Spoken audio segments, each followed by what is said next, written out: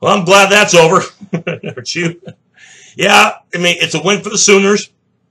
And you tip your hat to the offense, a record-setting night. In fact, a record-setting night for both teams. Get this, no FBS football game at any time, anywhere, has ever seen as many total yards as the one in Lubbock on October 22nd, 2016. Nearly 1,720 combined yards.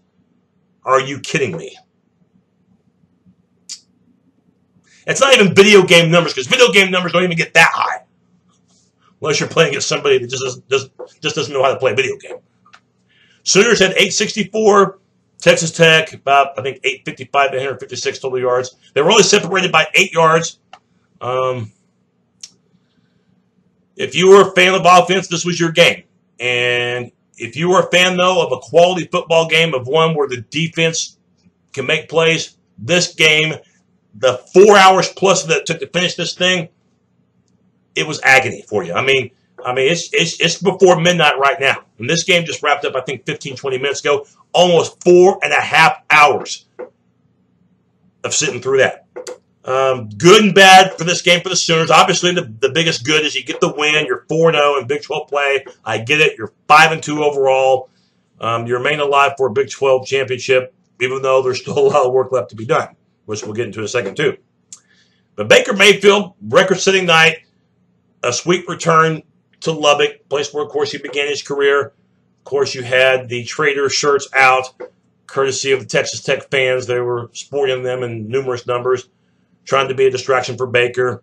But Baker tonight wasn't going to be distracted. In fact, he set a school record for most touchdown passes in the game with 7, breaking Landry Jones' mark, which Landry had set on 2 different occasions in his career, where he threw for 6 TDs. And not getting too far from the subject, but I think that Landry play tomorrow for the Steelers against the Patriots. I don't think Ben Ben's going to be able to go for Pittsburgh. So I think, I think Landry might be playing tomorrow in the late game on CBS on Sunday against New England. So Landry's still in the league, still collecting a paycheck, and we'll see tomorrow if he can earn it. But getting back to Baker Mayfield, a sensational night for him. Being a leader out there, over 500 yards throwing. Of course, I know it was against a bad Red Raider defense, but he had to be able to lead his team in a not an easy place to win. Because in the past we've talked about how that stadium, in the South Plains, has been a practical shop of horrors for the Sooners. It was in the 2000s, only winning there a couple of times during the 2000s. But it's been sweeter for them this decade. That's now 3 wins in a row in Lubbock for the Sooners. But this one did not come easy, but Baker Mayfield and the offense did their part. So I give it up to the offense.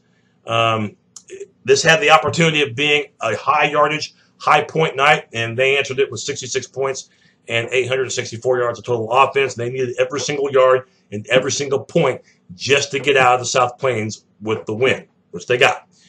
But Mayfield was sensational. Joe Mixon was his go-to guy. Mixon all around tonight, accounting for just a plethora of offensive yardage, almost 400 yards of total offense for Joe Mixon. Enjoy him now because he's going to the NFL. I'm not just saying that because of tonight, but I think we all know, even before this game, that he's NFL ready. He's a sophomore on the in your program, but of course he's been with the program about 3 years. Remember, he got suspended in year number 1.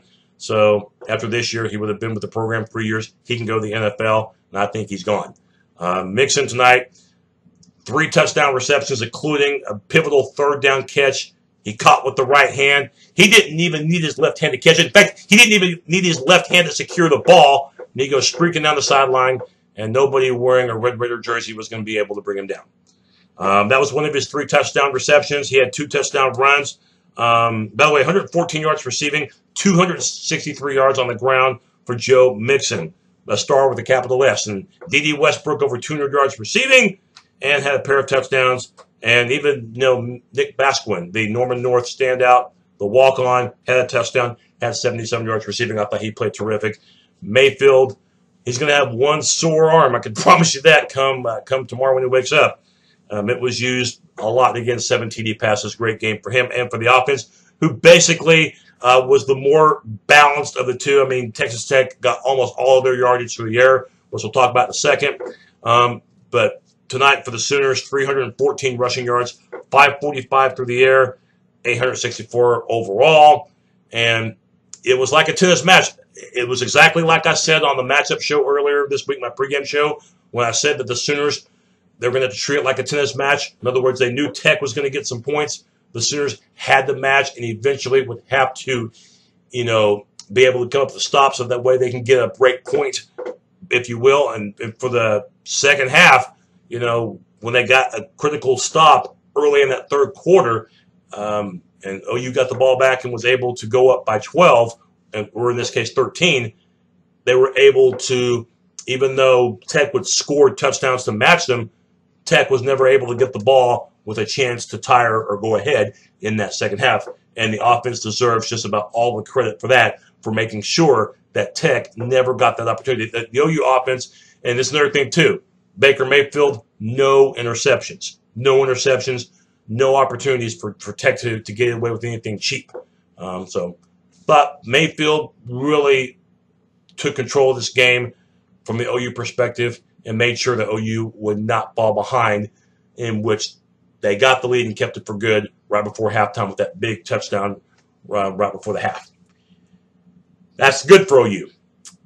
If the Sooners are serious, though, about being a Big 12 contender to overcome Baylor and to overcome West Virginia, the two other undefeateds in the conference, I know what people are thinking, well, the Sooners are going to win, okay, because they're Oklahoma, because they're defending Big 12 champions, because they got Bob Stoops.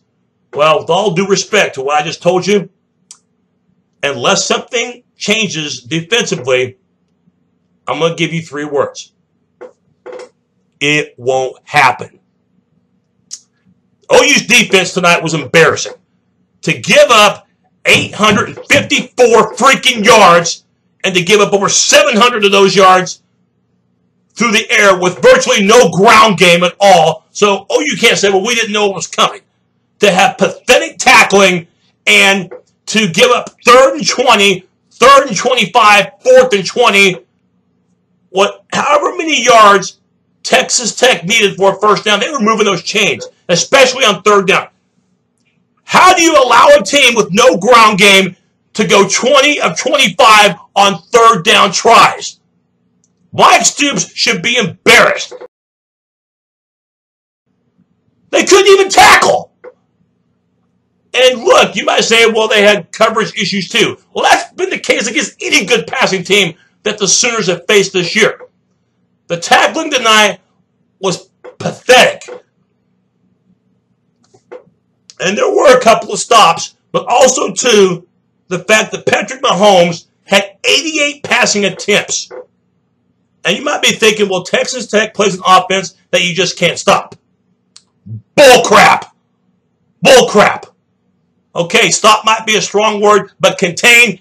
West Virginia held them to 17 points the previous week in Lubbock.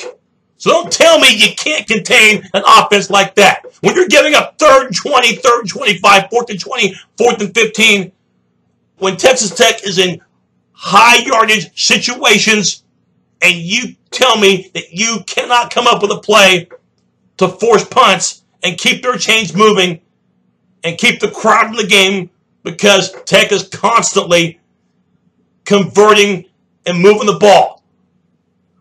It didn't matter what the Sooners had up their sleeve tonight defensively. For the most part, it was worthless. Strategy-wise, it was worthless. The game tonight didn't need to be this stressful for Sooner Nation. And this is not coming from a spoiled Sooner fan. This is coming from a Sooner fan that wants to see some damn defense. You're giving up 59 points. This is Oklahoma. It's not East Handkerchief State, East Popcorn University. It's Oklahoma. And you're telling me that giving up 854 yards despite the win is acceptable? No. West Virginia will absolutely cream Oklahoma in mid-November if this continues. And even Baylor can come to Norman and win. Just because this may not be the Baylor, but hey, Baylor's still undefeated. West Virginia's undefeated, both in league and in overall. I think as Sooner fans, you have a right to feel extremely humiliated by how that defense performed, or lack thereof, because it was an eyesore all night long. The offense, I felt sorry for them because they did more than their part. And do I expect a shutout? No. I don't even expect 17 points per se. But I do expect a star effort, and I do expect some execution. It's the University of Oklahoma. It's the defending Big 12 champions, and the defense tonight, to say it looked like a train wreck would be kind. I mean, it looked like an earthquake aftermath to me. Now, good news for the Sooners. Hey, you got two awful teams coming up. You know, the next two games, even with this defense, shouldn't be a problem. You got Kansas Saturday night, 6 o'clock, in case you didn't know, October 28th. 5 days later, national TV game, November the 3rd, against Iowa State on the road. So you're playing the two Big 12 bottom feeders right there. You got to get some stuff fixed, okay? Because the next three games, the ones you close out your season with, regular season-wise, are against three damn good offenses in Baylor, West Virginia, who's looking scarier every week. And, of course, you get a couple of weeks to get prepared for Bedlam against the Cowboys at home in early December.